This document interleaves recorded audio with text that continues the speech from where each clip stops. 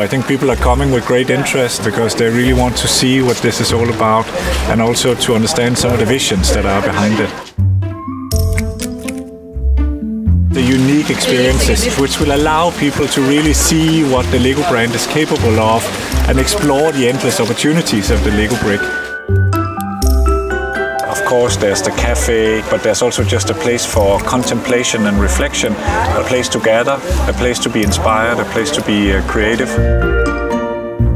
And I hope both children and adults will find that this is a really great meeting place.